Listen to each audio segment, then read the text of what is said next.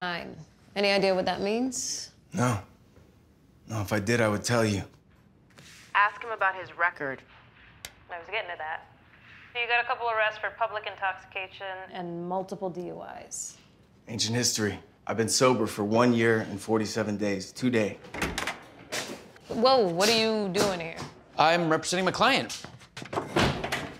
What? Hey, Ange. You're not even a defense attorney anymore. I know. This is my chance to get one of your brothers to like me. They're never gonna like you. Objection. Argumentative. Your mother-in-law is in the hospital right now because of him. Objection.